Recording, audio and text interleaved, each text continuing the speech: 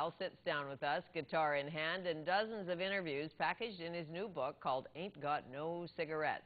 In it, he delves into the dark and the lighter sides of American country legend Mr. Roger Miller, a man of unbelievable wit who was always funny and never lost for words.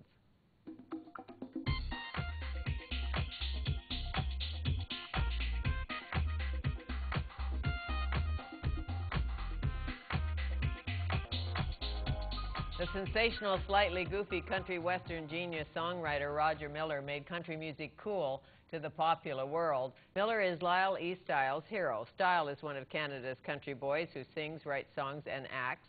He didn't know American music legend Roger Miller, but he knows him now. Lyle spent 4 years talking about his hero with some of the entertainment industry's biggest stars, Willie, Waylon, and the boys. The result is Ain't Got No Cigarettes. It is my pleasure to welcome Lyle E. Styles to Studio 4 to tell us more. Hello. How you doing? Well, Roger Miller must have been long dead when you discovered him. It was in 1998, so I missed him by 6 years, but once I discovered him, things were never the same. How did you discover him? Well, I was living in Winnipeg and trying to pursue a career in music, tried Nashville thing, and couldn't move to Nashville without a university degree, so I came back to Canada and decided to give Vancouver a try to be an actor and a singer-songwriter, and I ended up being a waiter just down the street. And one night after a shift waiting tables, I turned on the TV and they had a special to Roger Miller, and I started recognizing some of these songs, and I never even knew the name Roger Miller to associate that even to King of the Road, and this special really just kind of drew me into the world of Roger Miller, and it was actually Lyle Lovett who did a cover of My Uncle Used to Love Me But She Died, and I was like, my God, that's a country song, and I got to get that. So the next day I ran out and picked up a greatest hits Written CD. by Roger Miller, My Uncle Used to Love Me But She Died. Exactly. His Great song titles, great song, all of them. I mean, really, he once said, here's a song I wrote while I was singing that one. Well, he wrote hundreds of songs, and he would come up with a song like that, and just the most original material I've ever heard from a country singer. In Nashville, songwriters used to hang out with him just because he would talk in songs. The things that would come out of his mouth were just like great song titles or concepts for songs, because he just saw the humor in things, and he saw things just from a different point of view altogether. How did you convince the Kris Kristoffersons, the Waylon Jennings, now dead Waylon, but a great guy, Willie Nelson, Dwight Yoakam, Toby Keith, how did you convince them to talk to you? Well, I spent a lot of time trying to figure out how to do it, and all you have to do is do it. You know, I really kind of thought from the end. That's a song. You know, and you just kind of approach these guys or their people and say, I'm writing a book on Roger Miller, and luckily no one's ever written a book on Roger Miller. I don't know if that's lucky for Roger, because he really deserves many books because he was such a genius. But for me, these guys, they were like, absolutely, we'll talk to you about Roger, because no one's ever written a book on Roger Miller before. And his stories needed to be told, and he was probably the most interesting guy in the history of entertainment. Did anybody not say he was a genius? In all of your interviews, anybody say he was just a mediocre songwriter? No, he blew everybody away, and especially, he was a songwriter. The songwriters in Nashville just absolutely thought the world of him, and his industry people thought the world of him, and the people that worked in his band. Every night Roger would put on a completely original show.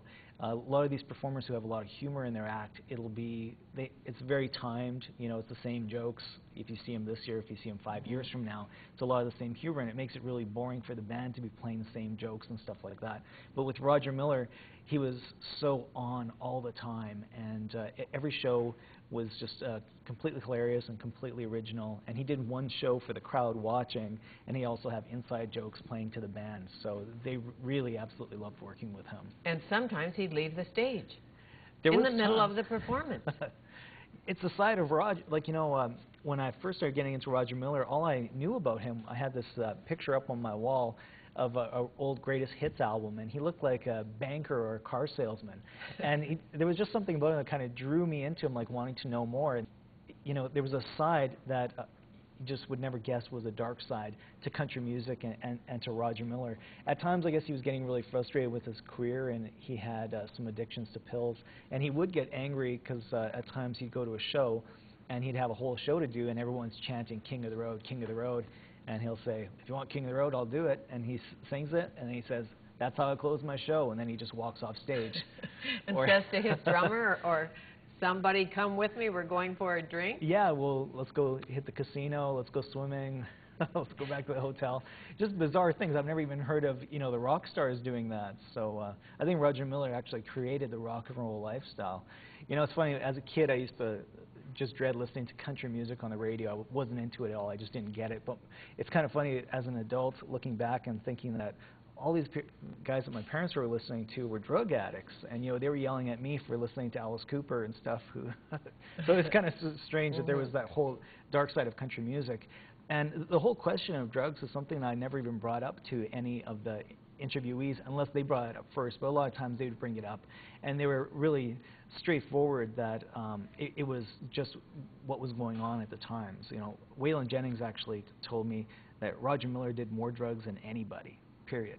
And I just thought that was really shocking because you look at him, he's a clean-cut kind of guy, and so you listen to King of the Road, and the last thing you would expect is someone who really had a dark side to pills. And when you say pills, speed, uppers, downers, what? Lots of speed. Lots of speed. But back then I think it was good for you. And it was also a sign of the times. These guys, they would be playing a show in Minneapolis one night, and then they'd be booked the very next night somewhere in Texas.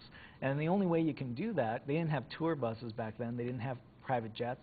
They just had their cars, and they actually had to get in the car, and they had to drive all the way. And the only way to do that, especially after a show, is by taking pills and stay up all night. You know, there's a little bit about it that's in the Johnny Cash movie, Walk the Line. They kind of go into a little bit of the pill use. But a lot of these guys, they really chat about that side of the industry. And actually, Roger Miller threw parties celebrating that he quit taking pills.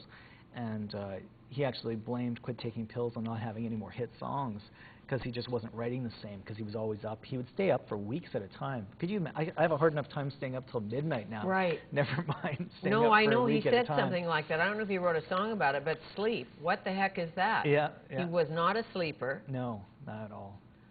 Did he ever co-write with anybody? He co-wrote with a few people, and there was Bill Anderson that he co-wrote with in the 1950s with Two Worlds Collide.